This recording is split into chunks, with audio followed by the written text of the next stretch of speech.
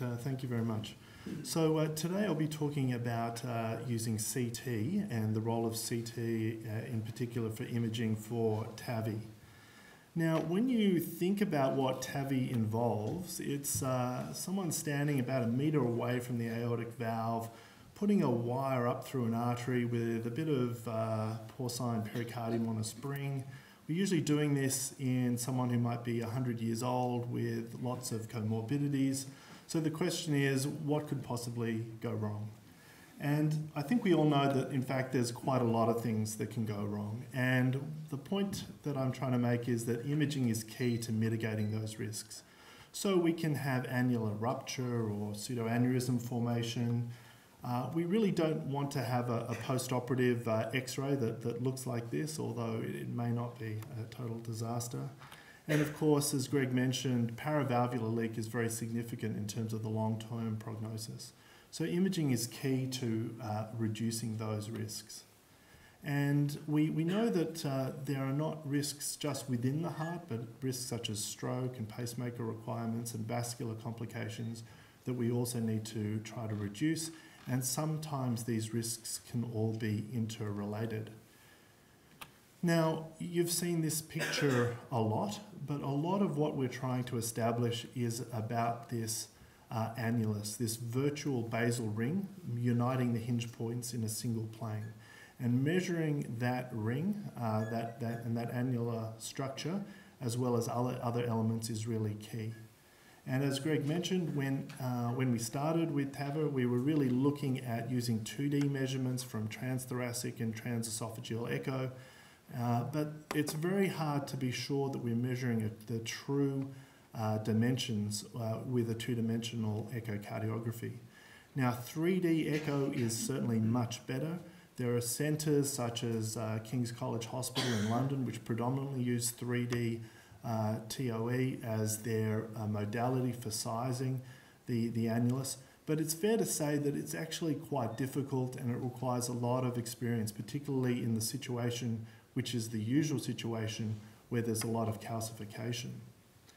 Again, we've looked at using MRI to have a look at the valves and the structure. I have to say that MRI has not really taken off. People don't often realise that when we have a nice MR image like this, it's usually a slab of minimum of 3 or 4 millimetres thick. And so again, when we're looking at very fine structures, it can be hard to use this kind of cine imaging. And the 3D MRI modalities are often affected by high flow velocities and things like calcium. So there have been comparison studies such as Andrew Jabor, who had a look at the differences in measurements. And while they are comparable, there is significant differences between measurements between different modalities that we need to be aware of. So the advantages of CT are that we've got reasonable temporal resolution, but we've got excellent spatial resolution. Also, it's an isotropic data set. So whereas with 3D echo data, generally the pixels, the voxels that are further away from the transducer are larger. For CT, it's uniform size and it makes it easier to reconstruct. Excellent tissue delineation. But the important thing is that we're not just looking at the annulus and the valves, but we can look at the whole vascular tree, which is very important. In terms of how the CT is done, there are lots of different protocols, but generally it'll be done in a sort of two-phase protocol where we use a ECG-gated protocol to look at the annulus and the valve so that we can look at a particular phase, and then there'll be a rapid acquisition of the vascular structures. So ideally it's done with a single contrast bolus. Sometimes it's still done in 2 phases, so 2 separate injections. Most of the time it can be done in a single contrast injection. And at the end of the day, we get a very motion-gated image of the annulus, and we get the whole vascular tree. Now, the reason why the ECG gating is important is because the annulus is a very mobile structure, right? So we need to remove that motion. And secondly, there is also important differences in terms of the size of the annulus that occurs during the cardiac cycle. So generally the annulus is larger in systole, so systolic images are generally the most important. And there can be a sort of a fluctuation of around 5% or so between those systolic and diastolic phases. So having a range of phases is often preferable, and having access to those systolic phases is important. Now, again, as been mentioned, we often talk about the diameter of the annulus. But it's important to note that when we were looking at the diameter on CT as with 3D echo, we're not really looking at these measurements A and B diameter. So what we do is we work out an area or a perimeter, and we derive a virtual diameter from those measurements. So you get the perimeter and you divide it by pi to get the diameter, or you use the equation for the area of a circle, pi r squared, to work out what the diameter is from the area. And these are much more reliable ways of working out the diameter than just measuring this with calipers. And once we've got and established a diameter, we can have a look at these sort of standard sizing charts to determine what the best valve is going to be. But again, we're not just looking at the diameters and the measurements. There are a lot of other factors that we need to take into account. Now, once we've established the annulus, we can use that to work out a few things that can help us with the procedure. So we can assign points to the bottom of the virtual annulus, or the hinge points of the valve, and we can then use that to help us with ideal positioning of the fluoroscopy during the procedure. I have to say it doesn't work 100%. There's some differences between the positioning of the patient between the CT and the table, but it can be quite useful to guide where the starting position should be for your cranial and caudal angles. Now, as I mentioned, there are a lot of other factors that we need to look at to decide on the size of a device and also what kind of risks we're looking at. So one thing is LVOT calcification. So heavy LVOT calcifications is associated with a higher risk of annular rupture. And the amount of calcification on the aorta is also important.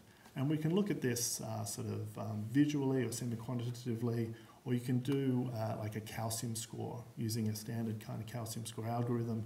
And certainly if you've got a calcium score of more than 3,000, you've got a much higher risk of getting paravalvular leak, at least with a self-expanding valve. So again, these sort of considerations are quite important. The next thing that we need to measure in CT is the distance from the valve to the coronary ostia. So remember, when we put the valve, the catheter valve in here, these native leaflets are going to be pushed upwards, and there is a potential for obstructing the coronary ostia. So you ideally want to have a relatively large distance and a big sinus rather than a small distance. Again, we've got a very dynamic motion of the annulus in relation to the coronaries. Again, this is taken from a 4D CT. And so if you've got a very low coronary height, so less than or equal to 10 millimeters is definitely a risk factor, though a significant proportion are greater than 12 millimeters. Female gender, small aortic sinuses, and then certain procedural things like valve-in-valve give you a much higher risk of these native leaflets causing coronary obstruction. And again, there are interventional techniques which you can use to mitigate that risk during the procedure. So now we've had a look at the heart, and the next thing that we need to have a look at is vascular access. So vascular access complications, again, relatively common, particularly with the larger sheath sizes, so less critical now. Two things that we're looking at is, one is obstruction, and second is sort of tortuosity. Just as this is a fly-through, so if you were a little TAVI going up into the aorta, this is what you would be experiencing. So you're going up through the ascending aorta now. We just went past the renals, going through the arch. And so you can have lots of complications at any path along that way. So having a look at the vasculature, again, key for TAVR procedure. And at the end, we would usually use a report, or at least a worksheet that looks something like this. So we've worked out what the annular size is, the sinus heights, the sinotubular junctions, the distance to the coronary arteries, and measurements of the iliacs and femoral arteries, as well as your recommended angles for the C-arm. Now, unfortunately, though, the role of CT doesn't stop there. So what's increasingly being recognised is that there are some late complications of TAVR that we need to have a look at. So this is like a flow simulation of flow through a TAVR device. And what's important is that whereas Levi earlier described that retrograde flow that causes a sort of flushing motion across the valves, this seems to be relatively absent when you put in a TAVR. And as a consequence to that, so thrombosis or thrombotic material on the valve leaflets seems to be not uncommon in post-procedure. And it's a relatively common cause for some of these higher gradients. It's also being more recognised even in surgical valve placements. But again, the tool that we generally use for looking at this is CT. So CT is an excellent way at looking for thrombosis of the TAVR post-procedure, and again, used in research, but also clinically if you're noticing increasing gradients.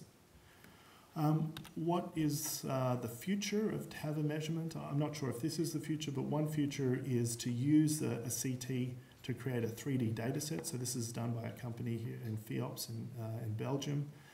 We segment out the calcium from the standard vessel, simulate the valve being inserted. We can try to simulate what effect it'll have on this calcium.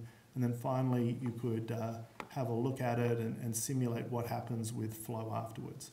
So you could ask the computer, will I get a perfect result after this with no paravalvular leak?